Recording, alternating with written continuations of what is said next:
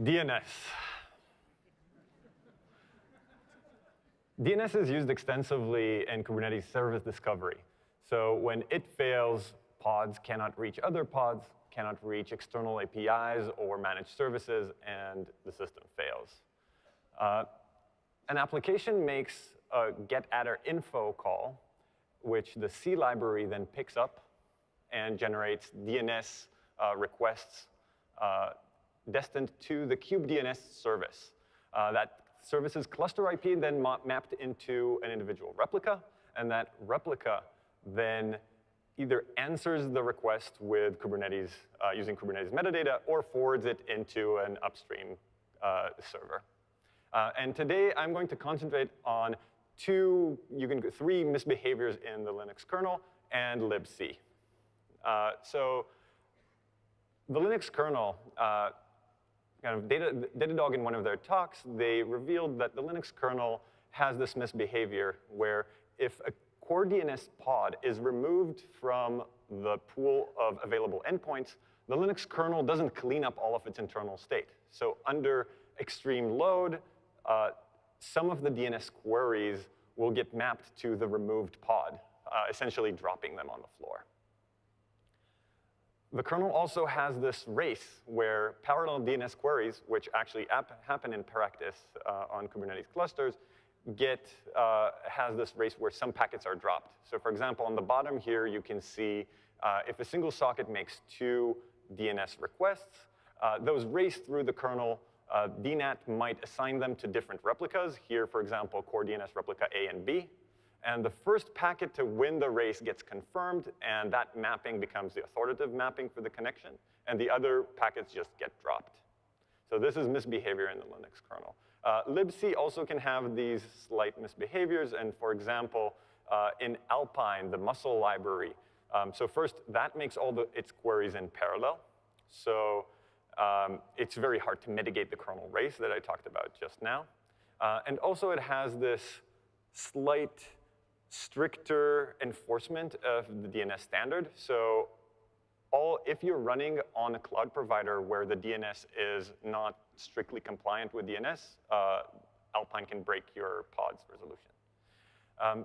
So you really want to monitor how DNS behaves. And core DNS has very good metrics out of the box. So here on the top, you can see monitors for metrics for the volume of requests. And on the bottom, left to right, you can see errors, duration, and response sizes. So this is great. You can monitor core DNS. It gives you pretty good visibility with the following 2 caveats. One, you need to make sure that this monitoring is up even when DNS is down. So for example, if you want to send an alert to your phone, a page, you need to make sure that works even when DNS is down. I'm not going to talk about that anymore in this talk. And the other one is it doesn't have visibility into the application. The 3 failures I just mentioned don't even hit core DNS. So how do you get application visibility into DNS? So luckily, you can get this from the operating system. If you monitor UDP sockets and look at all the DNS requests and responses, you can analyze the requests and responses and get the same type of metrics. For example, here, the volume metrics, the timeouts, latency, and size that we just saw. By monitoring also processes and containers, it becomes possible to use the Kubernetes API and see what service has been making these DNS calls, and to get a per-service view of DNS behavior. Here is an example dashboard with timeouts, latency, and volume. And all of the data in this dashboard is per service. So for example, you can see, I hope you can see, a misconfigured service where that experiences a lot of DNS timeouts. And core DNS is also a container running on Kubernetes, so you can get visibility to core DNS as well. So this technique enables to get both core DNS visibility and visibility into how applications perceive DNS.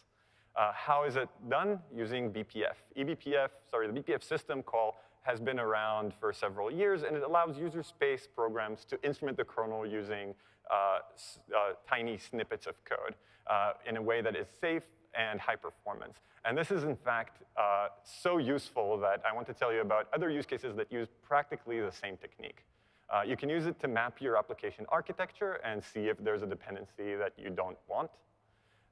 You can, when you deploy new versions of your service, you can see how that deployment affects upstream and downstream dependencies.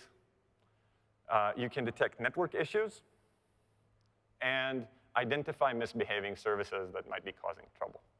So to summarize, you want to monitor DNS. You should monitor DNS. If you can use eBPF to do it, you can get application-level monitoring. And BPF is useful for many other things. So please come reach out, and I'd love to see you. Come meet me and the team at the booth, SE51. Thanks, everybody.